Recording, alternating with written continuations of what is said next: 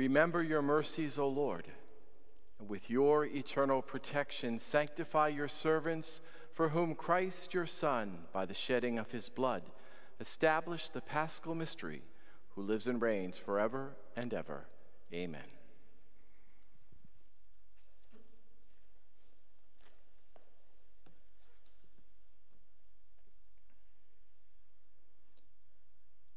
A reading from the book of the prophet Isaiah. See, my servant shall prosper. He shall be raised high and greatly exalted. Even as many were amazed at him, so marred was his look beyond human semblance, and his appearance beyond that of the sons of man. So shall he startle many nations. Because of him, kings shall stand speechless. For those who have not been told shall see. Those who have not heard shall ponder it. Who would believe what we have heard? To who has the arm of the Lord been revealed? He grew up like a sapling before him, like a shoot from the parched earth. There was in him no stately bearing to make us look at him, nor appearance that would attract us to him. He was spurned and avoided by people, a man of suffering, accustomed to infirmity, one of those from whom people hide their faces, spurned, and we held him in no esteem.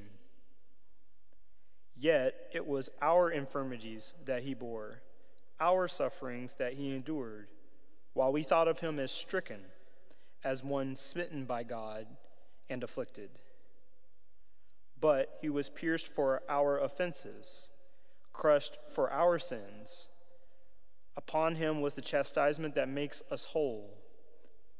By his stripes we were healed. We had all gone astray like sheep, each following his own way, but the Lord laid upon him the guilt of us all. Though he was harshly treated, like a lamb led to the slaughter, or a sheep before the shearers, he was silent and opened not his mouth. Oppressed and condemned, he was taken away, and who would have thought any more of his destiny? When he was cut off from the land of the living and smitten for the sin of his people, a grave was assigned him among the wicked, and a burial place with evildoers, though he had done no wrong, nor spoken any falsehood. But the Lord was pleased to crush him in infirmity. If he gives his life as an offering for sin, he shall see his descendants in a long life, and the will of the Lord shall be accomplished through him. Because of his affliction he shall see the light in fullness of days.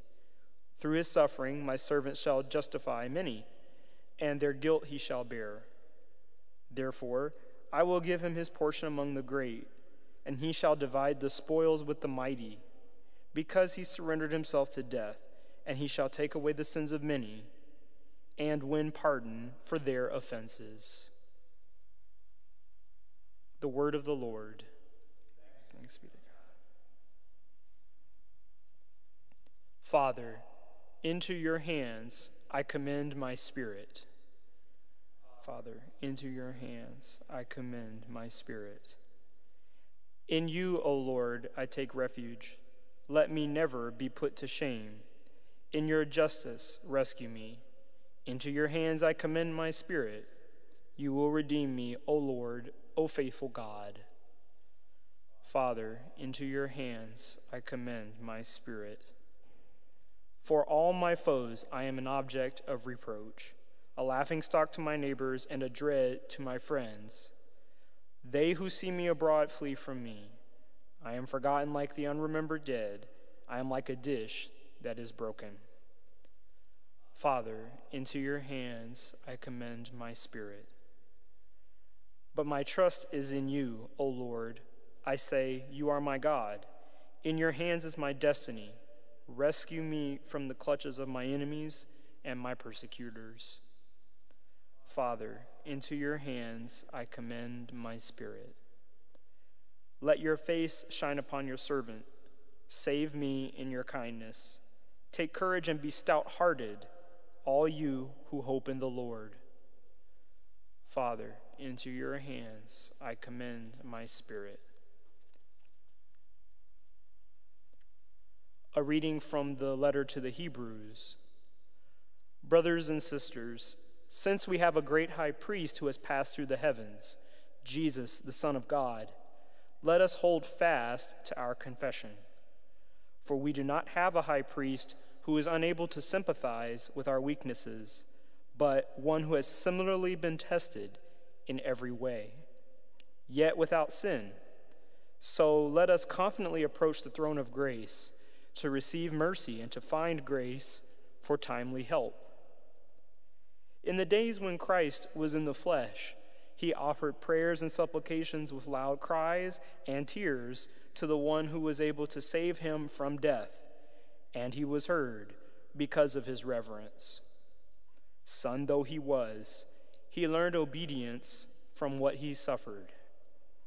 And when he was made perfect, he became the source of eternal salvation for all who obey him.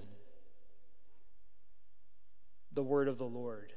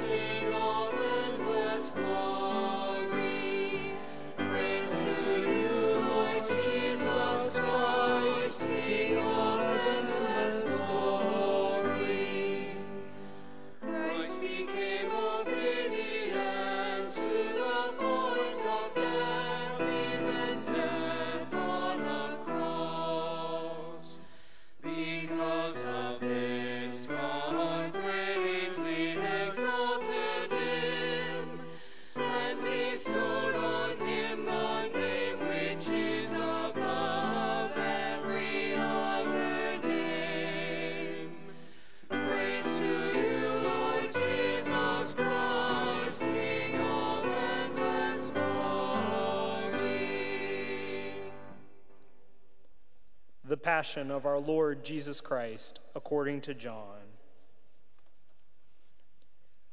Jesus went out with his disciples across the Kidron Valley to where there was a garden, into which he and his disciples entered. Judas, his betrayer, also knew the place, because Jesus had often met there with his disciples. So Judas got a band of soldiers and guards from the chief priests and the Pharisees and went there with lanterns, torches, and weapons.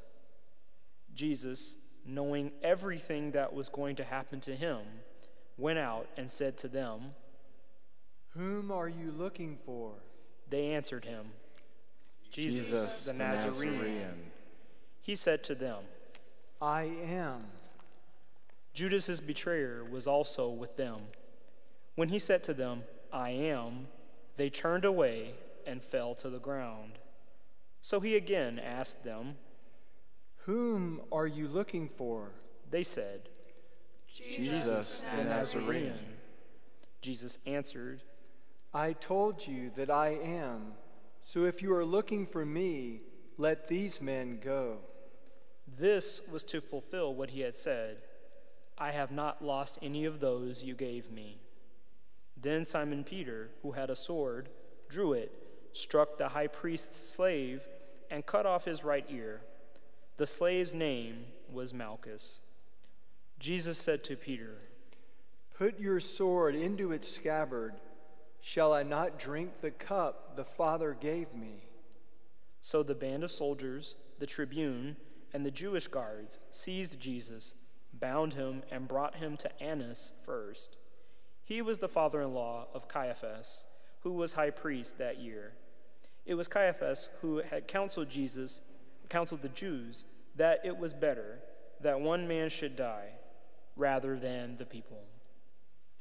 Simon Peter and another disciple followed Jesus. Now the other disciple was known to the high priest, and he entered the courtyard of the high priest with Jesus. But Peter stood at the gate outside. So the other disciple, the acquaintance of the high priest, went out and spoke to the gatekeeper and brought Peter in. Then the maid who was the gatekeeper said to Peter, he said, I am not. Now the slaves and the guards were standing around a charcoal fire that they had made because it was cold, and were warming themselves. Peter was also standing there, keeping warm. The high priest questioned Jesus about his disciples and about his doctrine. Jesus answered him, I have spoken publicly to the world. I have always taught in a synagogue or in the temple area where all the Jews gather, and in secret I have said nothing. Why ask me? Ask those who heard me what I said to them. They know what I said. When he had said this, one of the temple guards standing there struck Jesus and said, Is this the way you answer the high priest? Jesus answered him, If I have spoken wrongly, testify to the wrong. But if I have spoken rightly, why do you strike me? Then Annas sent him bound to Caiaphas, the high priest.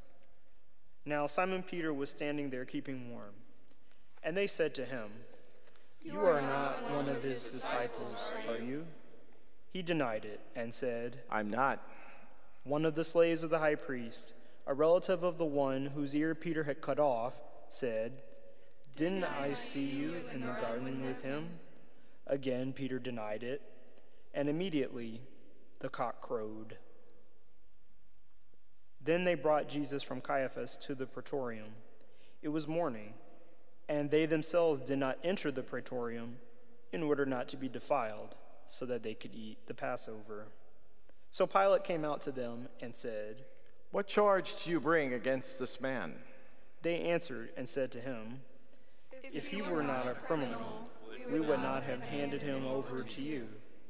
At this, Pilate said to them, Take him yourselves and judge him according to your law. The Jews answered him, We do not have the right to execute anyone. In order that the word of Jesus might be fulfilled, that he said, indicating the kind of death that he would die. So Pilate went back into the praetorium and summoned Jesus and said to him, Are you the king of the Jews? Jesus answered, Do you say this on your own, or have others told you about me? Pilate answered, I'm not a Jew, am I? Your own nation and chief priest handed you over to me. What have you done? Jesus answered, My kingdom does not belong to this world. If my kingdom did belong to this world, my attendants would be fighting to keep me from being handed over to the Jews. But as it is, my kingdom is not here. So Pilate said to him, Then you are a king. Jesus answered, You say I am a king. For this I was born, and for this I came into the world, to testify to the truth. Everyone who belongs to the truth listens to my voice. Pilate said to him, What is truth? When he had said this, he again went out to the Jews and said to them, I find no guilt in him, but you have a custom that I release one prisoner to you at Passover. Do you want me to release to you the king of the Jews? They cried out again, Not this one, but Barabbas. Now Barabbas was a revolutionary. Then Pilate took Jesus and had him scourged. And the soldiers wove a crown out of thorns and placed it on his head, and clothed him in a purple cloak. And they came to him and said, Hail, King of the Jews! And they struck him repeatedly. Once more Pilate went out and said to them, Look, I'm bringing him out to you so that you may know that I find no guilt in him. So Jesus came out, wearing the crown of thorns and the purple cloak. And Pilate said to them, Behold the man. When the chief priests and the guards saw him, they cried out, Crucify him! Crucify him! Pilate said to them, Take him yourselves and crucify him. I find no guilt in him. The Jews answered, We have a law, and according to that law he ought to die, because he made himself the Son of God. Now, when Pilate heard that statement, he became even more afraid and went back into the praetorium and said to Jesus, "Where are you from?" Jesus did not answer him. So Pilate said to him, "Do you not speak to me? Do you know that I have the power to release you and I have the power to crucify you?" Jesus answered him, You would have no power over me if it had not been given to you from above. For this reason, the one who handed me over to you has the greater sin. Consequently, Pilate tried to release him. But the Jews cried out, "If you release him, you are not a friend of Caesar. Everyone who makes himself a king opposes Caesar." When Pilate heard these words, he brought Jesus out and seated him on the judge's bench in the place called Stone Pavement, in Hebrew, Gabbatha. It was preparation day for Passover, and it was about noon. And he said to the Jews, "Behold your king." They cried out, Take him away, take him away, crucify him. Pilate said to them, "Should I crucify your king?" The chief priests answered, We have no king but Caesar. Then he handed it over to them to be crucified. So they took Jesus, and carrying the cross himself, he went out to what is called the place of the skull, in Hebrew, Golgotha. They crucified him, and with him 2 others, one on each side, with Jesus in the middle. Pilate also had an inscription written and put on the cross. It read, Jesus, the Nazarene, the King of the Jews. Now, many of the Jews read this inscription, because the place where Jesus was crucified was near the city, and it was written in Hebrew, Latin, and Greek. So the chief priests of the Jews said to Pilate, Do not write the King of the Jews, but that he said, I am the King of the Jews. Pilate answered, What I have written, I have written.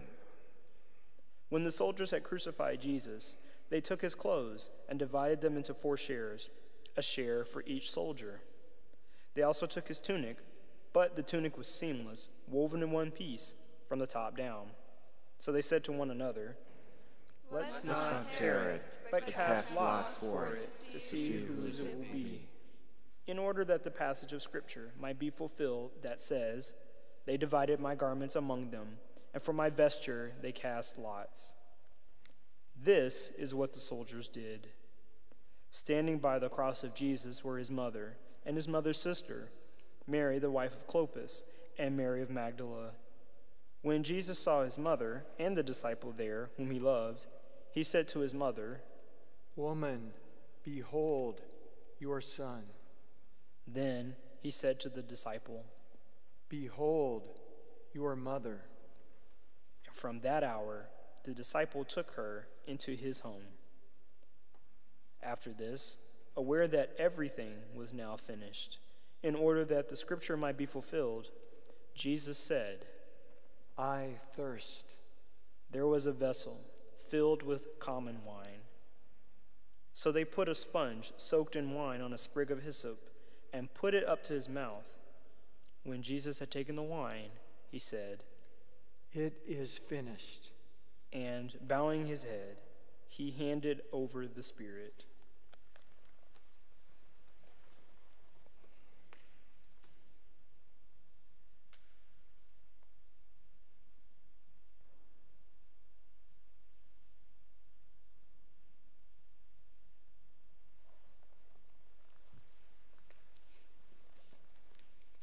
Now, since it was preparation day, in order that the bodies might not remain on the cross on the Sabbath, for the Sabbath day of that week was a solemn one, the Jews asked Pilate that their legs be broken and that they be taken down.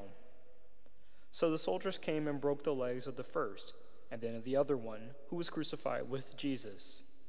But when they came to Jesus and saw that he was already dead, they did not break his legs, but one soldier thrust his lance into his side, and immediately blood and water flowed out.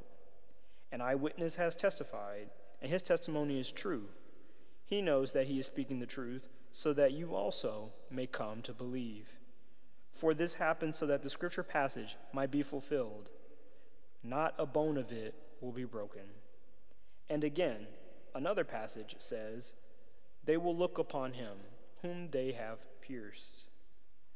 After this, Joseph of Arimathea, secretly a disciple of Jesus for fear of the Jews, asked Pilate if he could remove the body of Jesus, and Pilate permitted it. So he came and took his body. Nicodemus, the one who had first come to him at night, also came bringing a mixture of myrrh and aloes, weighing about 100 pounds. They took the body of Jesus and bound it with burial cloths, along with the spices, according to the Jewish burial custom.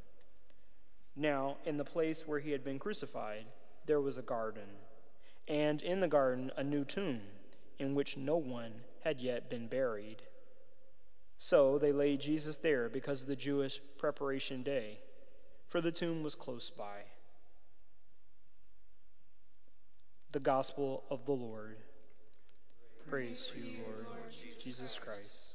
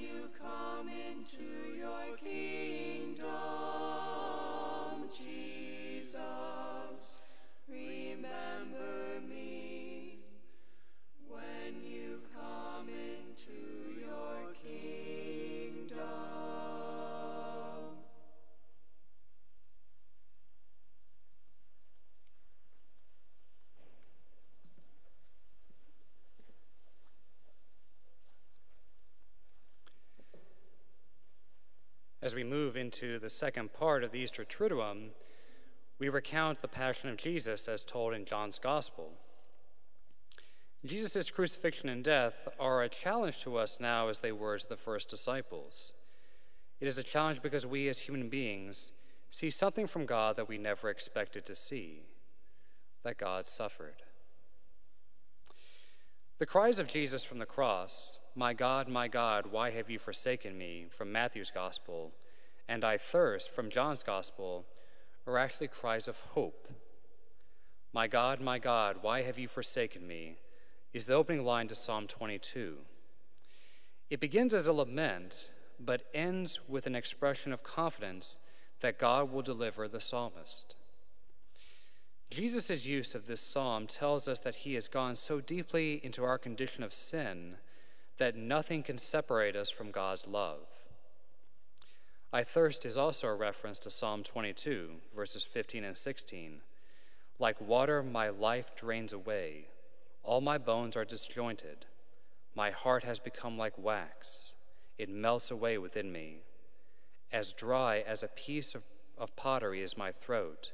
My tongue cleaves to my palate. You lay me in the dust of death." One of the most serious ways that sin can affect us is to lead us into thinking that God has abandoned us. Some people feel that they have done something so terrible that God cannot possibly forgive them. Some people come to church and still feel cut off from God. When the distribution of the Eucharist takes place, they do not come forward because they feel unworthy to receive. Some people feel that God has ignored their prayers. Maybe they have become ill, or maybe they have lost something valuable in their life, and they feel God has abandoned them. Some people feel alone in life. They feel that no one cares for them, or doesn't understand them, and that if God truly loved them, then he wouldn't allow them to live like that. Jesus enters into this world of sin and the doubt it creates in our life. Jesus feels separation from God and feels it more deeply than any of us have. In the midst of this, he prays, my God, why have you forsaken me?" Jesus prays with all people who feel abandoned by God. Jesus shows us how to pray when we feel overcome by doubt and isolation. Jesus prays honestly to God the Father. He asks the Father, "Why is this happening to me?" Whenever we face great hardship, we should never stop praying. We should start asking questions honestly and listen for an answer from God. When we do ask questions honestly, however, we have to be mindful that we may get answers that we weren't expecting. For instance, the answer may be that we are the cause of our own difficulties. I stopped praying. I stopped coming to church. I gave up on God. I have friends who are not living as disciples of Jesus. And therefore, my life is going to have to change so that I can live up to God's expectations. Another answer may be that people are finding themselves sharing in Jesus' experiences. Difficulties in their life may be caused by other people. There are times when we have done nothing wrong, but sickness or the sin of other people cause suffering in our life. The cross reminds us that there is sin and violence in our world, and that many people suffer unjustly because of it. Those who suffer unjustly are especially close to Jesus. While Jesus experienced the full impact of sin, he does not allow it to overcome his hope in the Father or to abandon his mission. Those who crucified Jesus were certain that he deserved his fate. Jesus, however, is not overcome by fear. He did not lose his personal dignity, and he did not become angry or resentful towards his accusers. Jesus shows us the truth about God, which is that God does not desire to judge sinners, but to overcome evil with good. He shows us a new form of power that he has made available to us after his resurrection. Jesus knew that God the Father would vindicate him. On Good Friday, we come to the cross as a sign of hope. We hope in God, who is able to sympathize with our weaknesses, who has similarly been tested in every way. We hope in God, who does listen to our prayers. We hope in God, who does not abandon us. So let us confidently approach the throne of grace to receive mercy and to find grace for timely help.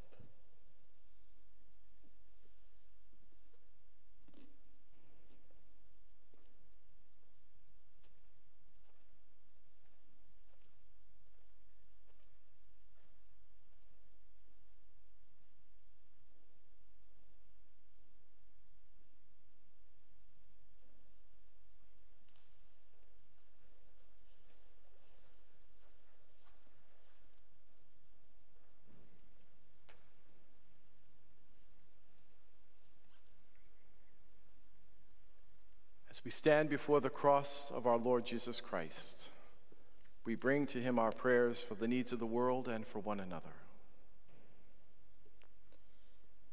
Let us pray, dearly beloved, for the Holy Church of God, that our God and Lord be pleased to give her peace, to guard her, and to unite her throughout the whole world, and grant that, leading our life in tranquility and quiet, we may glorify God the Father Almighty.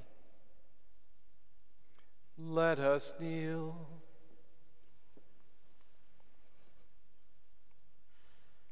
Let us stand.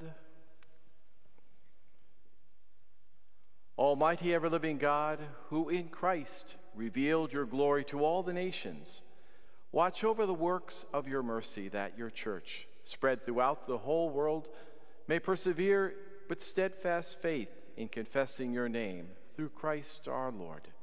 Amen. Amen. Let us pray also for our most holy Father, Pope Francis, that our God and Lord who chose him for the order of bishops, may keep him safe and unharmed for the Lord's holy church, to govern the holy people of God. Let us kneel. Let us stand.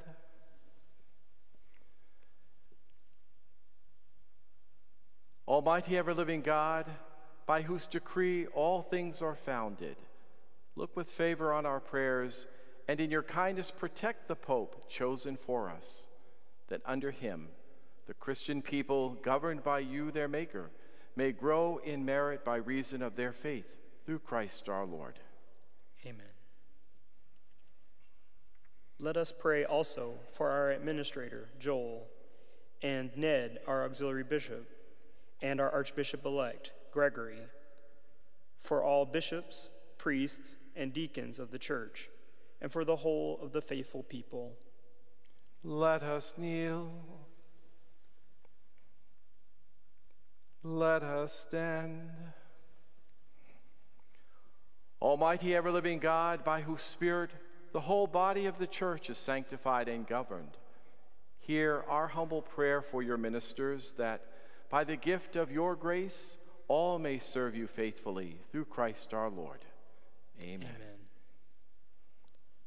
Let us pray for our catechumens, that our God and Lord may open wide the ears of their inmost hearts and unlock the gates of his mercy, that, having received forgiveness of all their sins through the waters of rebirth, they too may be one with Christ Jesus, our Lord. Let us kneel. Let us stand. Almighty ever-living God, who make your church ever fruitful with new offspring, increase the faith and understanding of our catechumens, that reborn in the font of baptism, they may be added to the number of your adopted sons and daughters, through Christ our Lord. Amen. Let us pray also for all our brothers and sisters who believe in Christ, that our God and Lord may be pleased, as they live the truth, to gather them together and to keep them one in his church. Let us kneel. Let us stand. Almighty ever-living God, who gather what is scattered and keep together what you have gathered, look kindly on the flock of your Son, that those whom one baptism has consecrated may be joined together by integrity of faith and united in the bond of charity, through Christ our Lord. Amen. Amen. Let us pray also for the Jewish people, to whom the Lord our God spoke first, that he may grant them to advance in love of his name and in faithfulness to his covenant. Let us kneel. Let us stand.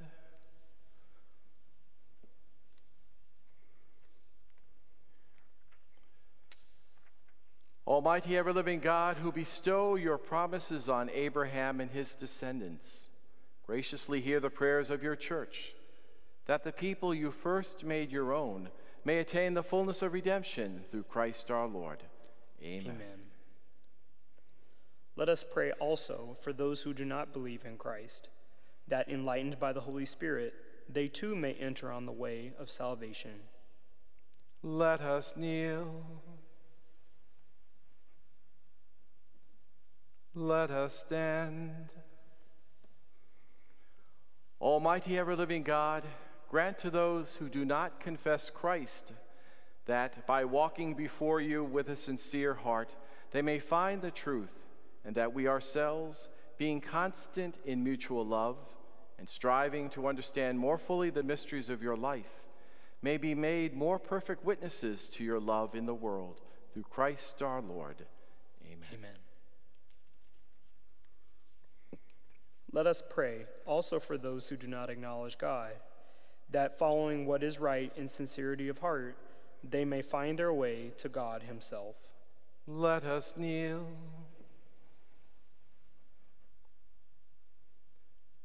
Let us stand. Almighty ever-living God, who created all people to seek you always by desiring you and by finding you come to rest, grant, we pray, that despite every harmful obstacle, all may recognize the signs of your fatherly love and the witness of the good works done by those who believe in you, and so in gladness confess you, the one true God and Father of our human race, through Christ our Lord. Amen. Let us pray also for those in public office, that our God and Lord may direct their minds and hearts according to his will for the true peace and freedom of all. Let us kneel.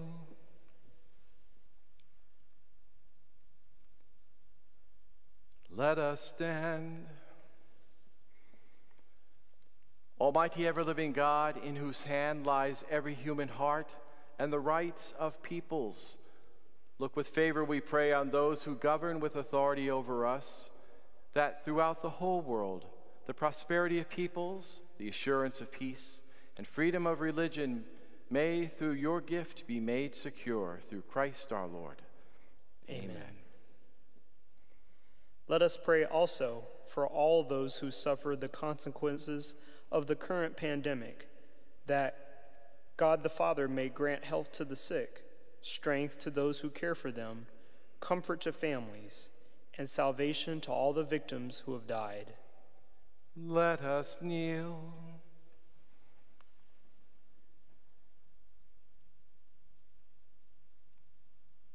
Let us stand. Almighty ever-living God, only support of our human weakness, look with compassion upon the sorrowful condition of your children who suffer because of this pandemic. Relieve the pain of the sick, give strength to those who care for them. Welcome into your peace those who have died, and through this time of tribulation, grant that we may all find comfort in your merciful love. Through Christ our Lord. Amen. Amen. Let us pray, dearly beloved, to God the Father Almighty, that he may cleanse the world of all errors, banish disease, drive out hunger, unlock prisons, loosen fetters, granting to travelers safety, to pilgrims return, health to the sick, and salvation to the dying. Let us kneel.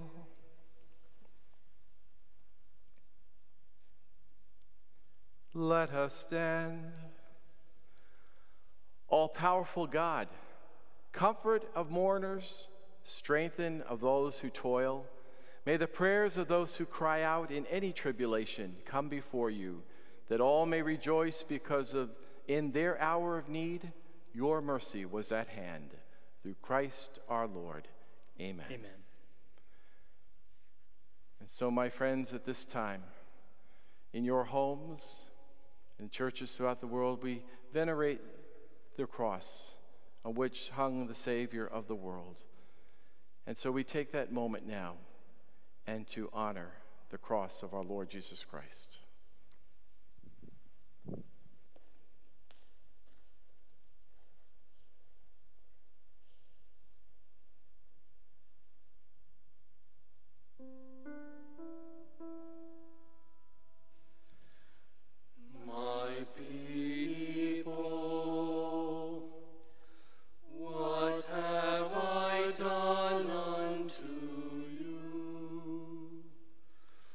Or in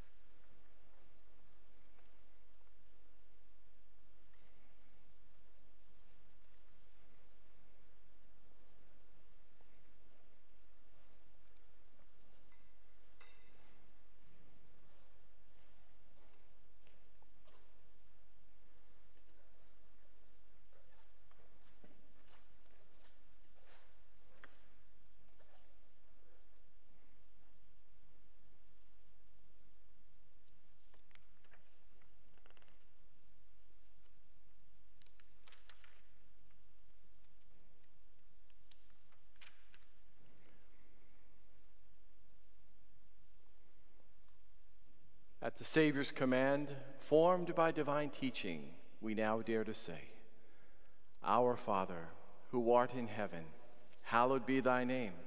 Thy kingdom come, thy will be done, on earth as it is in heaven. Give us this day our daily bread, and forgive us our trespasses, as we forgive those who trespass against us. And lead us not into temptation, but deliver us from evil. For deliver us, Lord, we pray, from every evil.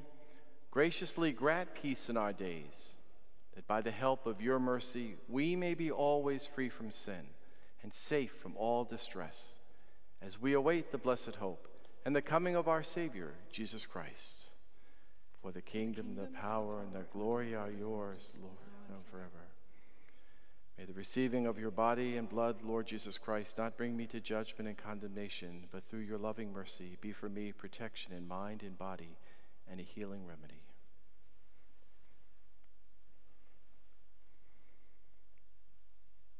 Behold the Lamb of God. Behold him who takes away the sins of all the world. Blessed are those called to the supper of the Lamb. Lord, I am not worthy that you should enter under my roof, but only say the word, and my soul shall be healed.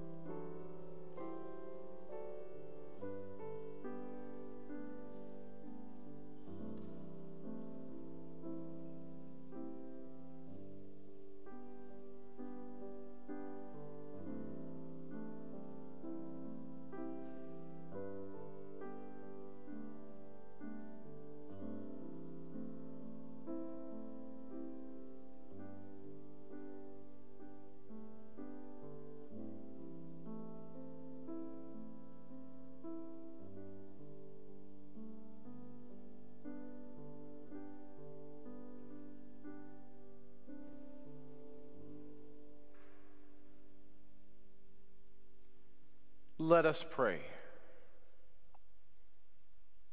Almighty, ever-living God, who have restored us to life by the blessed death and resurrection of your Christ, preserve in us the work of your mercy, that, by partaking of this mystery, we may have a life unceasingly devoted to you, through Christ our Lord. Amen. And let us bow down our heads for the blessing. May abundant blessing, O Lord, we pray, descend upon your people who have honored the death of your Son in the hope of their resurrection. May pardon come, comfort be given, holy faith increase, and everlasting redemption be made secure, through Christ our Lord. Amen. And in silence we depart as we await now the first Mass of Easter.